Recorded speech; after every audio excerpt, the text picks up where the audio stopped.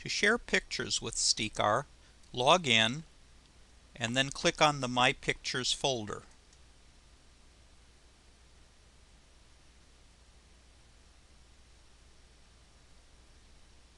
First, select the picture you want to share.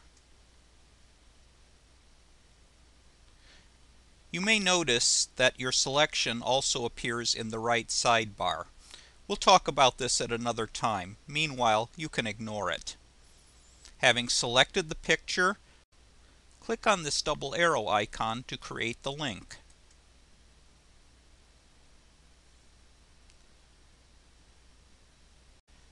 This takes us to our address book, which is currently empty. We have to add at least one email address in order to send a link.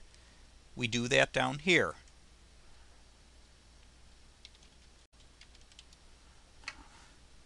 Click Add to add the contact. The address you add is automatically checked. Now click Submit to create the link.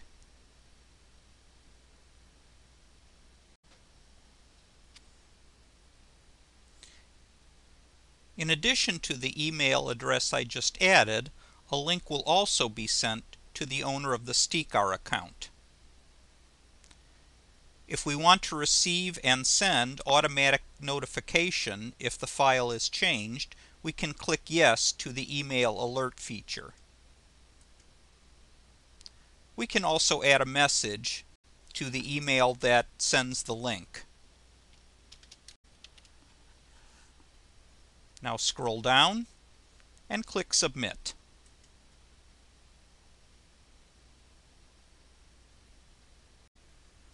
Now let's check the email for where we sent the link.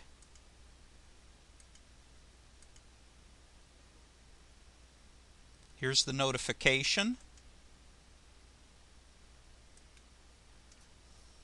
And here's the link. When we click on it,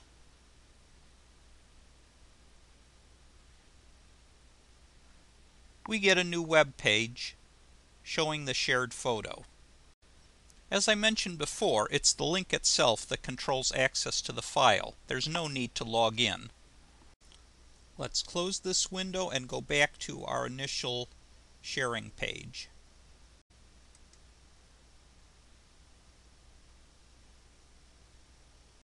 You can also initiate the sharing process from this drop-down menu, and you can select more than one photo to share at the same time. Click the double arrows again to share. This time our contact list has remembered the email address, so all we have to do is click on it, submit, add an optional message,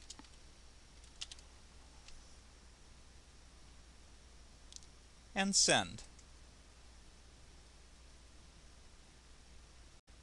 Now we're sharing two files with a simple operation.